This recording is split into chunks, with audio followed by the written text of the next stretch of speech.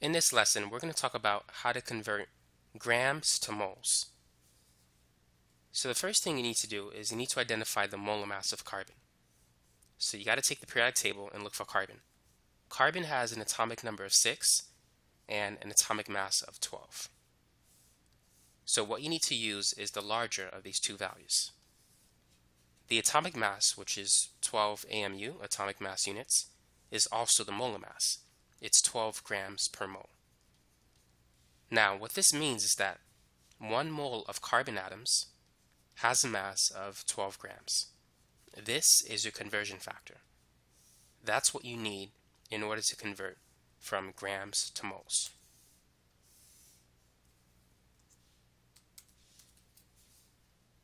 So let's start with what we're given. That's 30 grams of carbon. Now, what unit should we put on the bottom here? Notice that we have grams of carbon on the top left. So we need grams of carbon on the bottom right. And the number that's in front of it is 12. So for every 12 grams of carbon, there's 1 mole of carbon. Now you always want to set this up in such a way that the unit grams of carbon cancels. So here we need to divide. It's going to be 30 divided by 12, which is 2.5. So 30 grams of carbon is equivalent to 2.5 moles of carbon.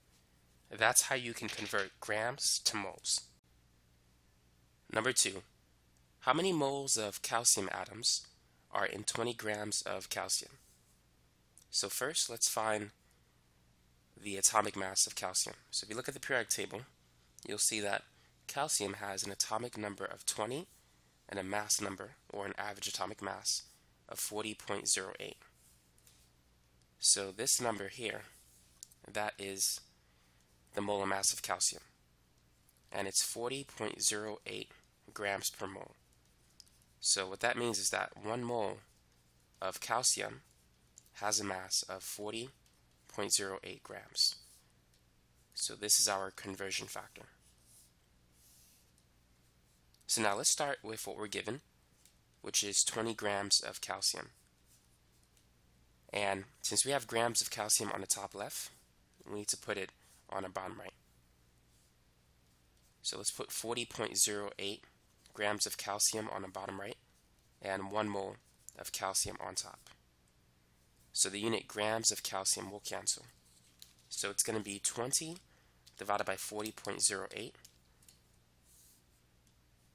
and this is equal to 0.499 moles of calcium.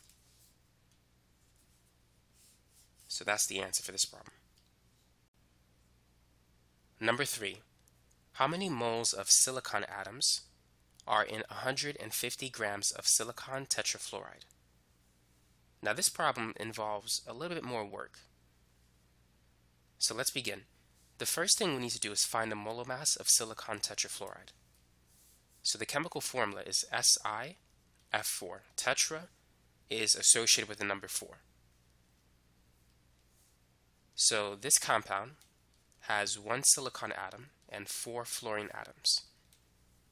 According to the periodic table, the atomic mass of silicon is 28.09, and the average atomic mass of fluorine is about 19. 4 times 19 is 76, and 76 plus 28.09 is 104.09. So that's the molar mass. So 1 mole of silicon tetrafluoride has a mass of 104.09 grams.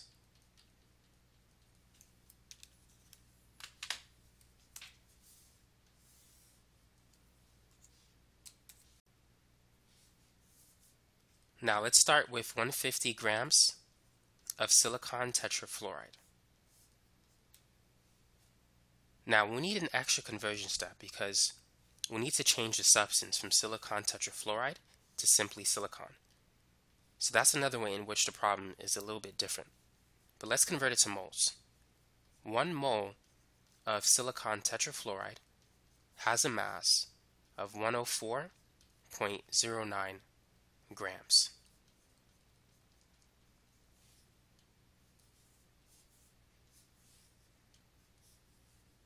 Now, there's one silicon atom per compound. So for every mole of silicon tetrafluoride, there's 1 mole of silicon atoms. So the answer is not going to change in this example, but for other examples, it could be different. It's important for you to watch out for that step. So it's going to be 150 divided by 104.09, and the answer is 1.44 moles of silicon atoms.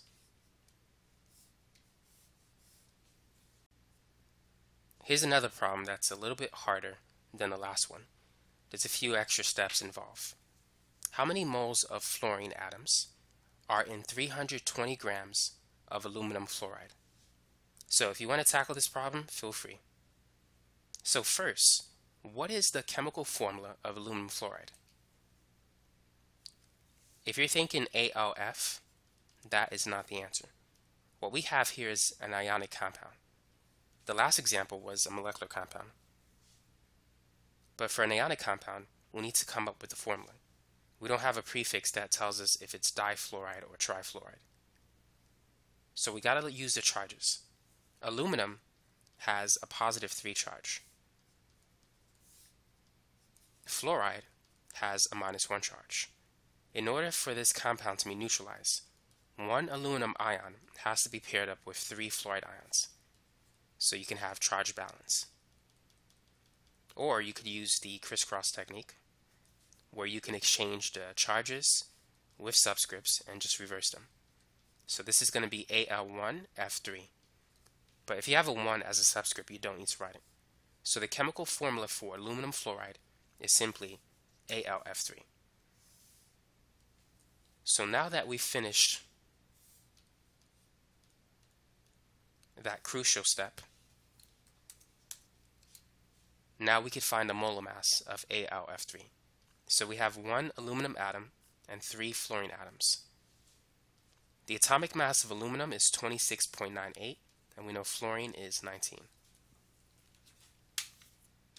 So 3 times 19, that's 57, plus 26.98. That's going to give us a molar mass of 83.98 grams per mole. So what this means is that 1 mole of aluminum fluoride has a mass of 83.98 grams of AlF3.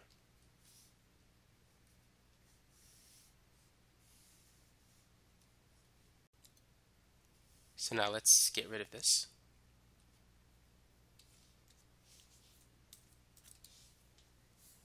And let's start with 320 grams of AlF3. Now let's convert it to moles. 1 mole of AlF3 has a mass of 83.98 grams.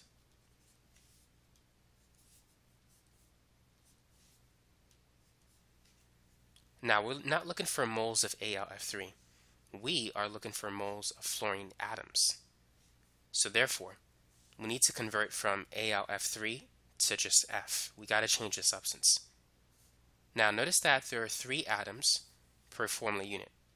So 1 mole of AlF3 contains 3 moles of fluorine atoms. We have a 1:3 ratio.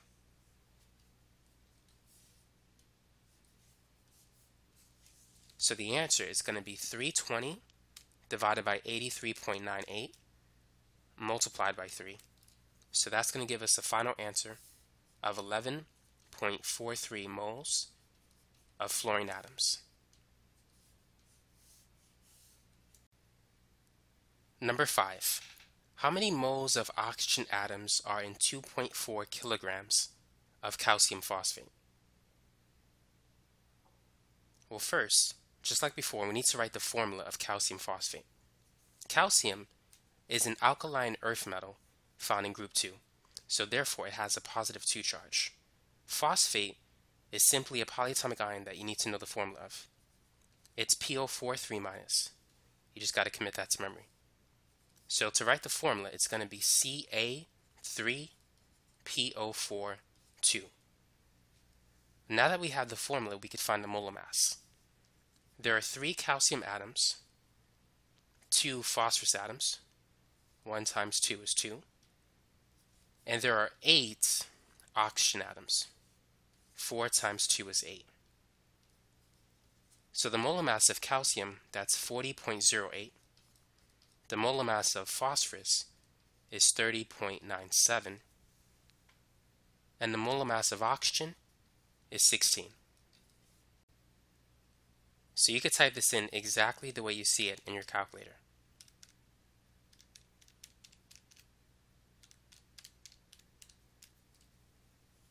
And you should get a molar mass of 310.18 grams per mole. So now we can finish the remainder of the problem.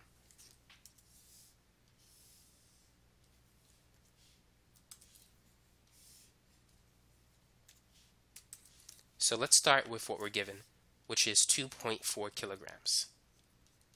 Now before we can convert this to moles, we need to convert kilograms to grams. 1 kilogram is equal to 1,000 grams. So let's put 1 kilogram on the bottom and 1,000 grams on top. We want the unit of kilograms to cancel. Now let's convert grams to moles. There's 310.18 grams of calcium phosphate per 1 mole of Ca3PO42. That looks like a 9. Now, our goal is not to find the moles of calcium phosphate, but rather the moles of oxygen atoms. Now, notice that there are 8 oxygen atoms per formula unit. So we could say that 1 mole of calcium phosphate contains 8 moles of oxygen atoms. So now the unit grams cancel, and the unit moles of calcium phosphate will cancel as well. So it's 2.4 times 1,000, which is 2,400, divided by 310.18. That gives us 7.737, and then multiply that by 8. So there are 61.9 moles of oxygen atoms in 2.4 kilograms of calcium phosphate. So now you know how to convert grams to moles, and you know how to solve variations of that type of problem as well. Thanks for watching.